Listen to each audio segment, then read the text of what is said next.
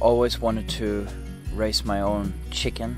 Buying a quality product in the store, first of all, is very expensive, and you still don't know how it was treated, how it was raised, and the kind of feeling that you get when you hold your own produced food in your hands and have it on the table and you see your family eat of that food. There's just nothing that compares to it. When I was first looking into raising pastured broilers, I was looking at Joel Salatin's methods, and then I found articles of farms here in Sweden who had tried to implement this and who had stopped again because they said that it wouldn't work. They had high mortality rates. So I contacted Joel Salatin on Polyface Farms in Virginia and talked to him, and he said, listen, you go for it. People are lousy at actually doing this the right way. Remember, if it has been done, it can be done, and he encouraged me. At that time I also found Ridgedale Permaculture here in Sweden, same climate as I have,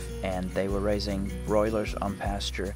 It was my dream to start a pastured broiler operation and be able to sell these products and be able to just produce this healthy food for others and first of all for my family. I'm so excited to have this going. It has been working great so far. The broilers are doing great, and I'm very excited to see this developing and soon to have the product in my hands. It just feels like home. It's so fulfilling. It's been a dream of mine. So today the broilers are 4 weeks old. They have been on pasture for 2 weeks. The first 2 weeks of their life they were in the stable, then I put them out on a warm sunny day. So I want to weigh them today and just see how they have been growing and how they are doing.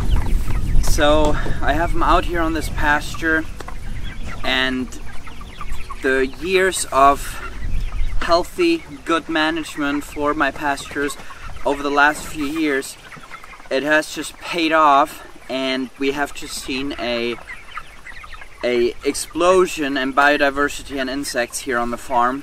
And so there are so many insects that these guys are getting, and they love the grass, and it's just very exciting. So today they are 4 weeks old, and I've been wanting to check on them, how they are growing. Obviously there's some differences in sizes, but we're gonna butcher the bigger ones at 8 weeks old and the smaller one at 9 weeks old, and we just want to see where they are at right now. So I just brought a scale and a bucket. I'm gonna get a couple birds here and weigh them.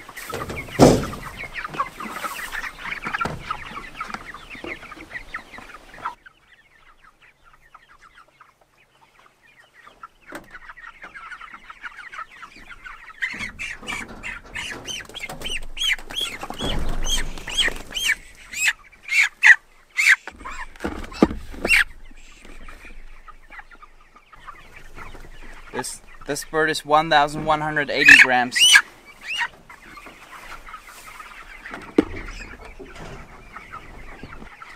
$1,095 grams.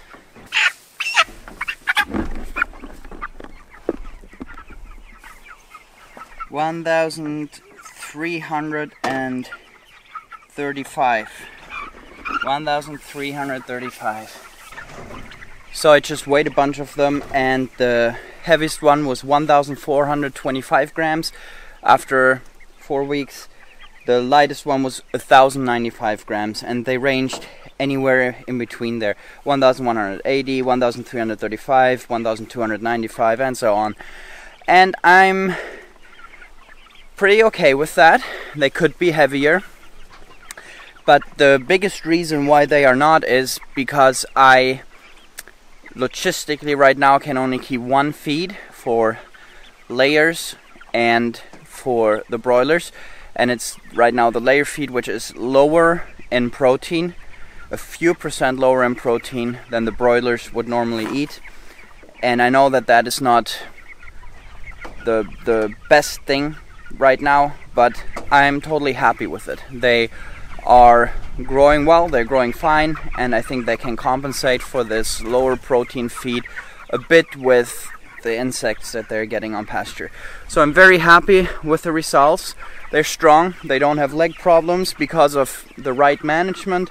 There are a ton of details that go into this with when you put them out, how you put them out, how to design these poultry pens, what kind of feed, if you have to supplement with something, and so on. It's so much about how often to feed them, how much to feed them.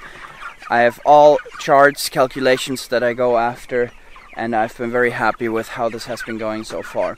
If you're interested in learning more of this yourself, I'm working on material that I have needed to research myself and learn over the last years, looking on YouTube, on the internet, reading books, just spending lots and lots of hours and on the internet researching the information, and then lots and lots of hours, you know, trying to implement it and learning from mistakes. This is not my first time having chicken tractors out on pasture. I've done this for several years now, but I just wish that I would have had the information available for me at one spot, and that's what I'm working on right now for a lot of you guys, for homesteading in general, for the different aspects, the different areas on a homestead, to just combine it and offer it for you guys to learn and to just dive into it and to learn how to do this yourself and fulfill your dream and arrive at your home how you want to, what you want to do, and, you know, create a home and feed your family the right way, maybe create an enterprise that you can earn money with. So very excited about that. If you have any questions, feel free to get in touch with me, what you would like to have in a course like that, swedishhomestead@gmail.com. So hope I will hear from you, and hope you're excited for diving deeper into this whole farming, homesteading thing with the material that I hopefully will be able to offer this fall or winter. So thanks guys. Thank you for watching today.